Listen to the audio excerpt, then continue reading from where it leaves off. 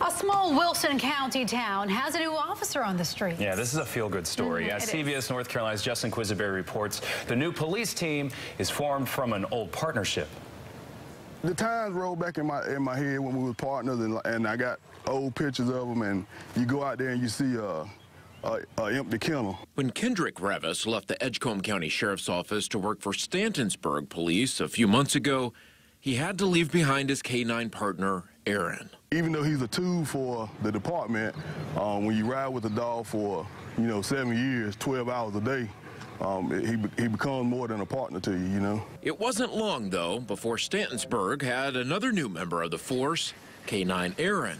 It was like a release of pressure, like a drop in my heart. Buying and certifying a K-9 can cost upwards of $10,000, but Edgecombe County sold Aaron to the town of Stantonsburg for just $1. When I got the phone call that Aaron missed his owner and wanted to come back home to his owner, it was really a no-brainer.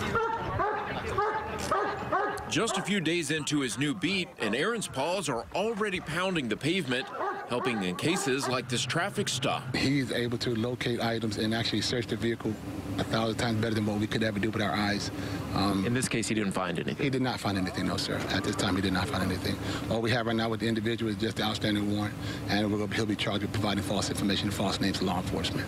The town has 5 officers with usually just 1 patrolling at any one time. With the K-9, it also gives you the additional backup. If you have an elderly person with dementia or something like that, they get lost in the woods, we got a dog now that we can track. Officer Revis is happy to have his team back up and running. I assume he cares about me just as much as I care about him, so I guess as long as I'm here, he's happy with being here. In Wilson County, Justin Quisenberry, CBS North Carolina.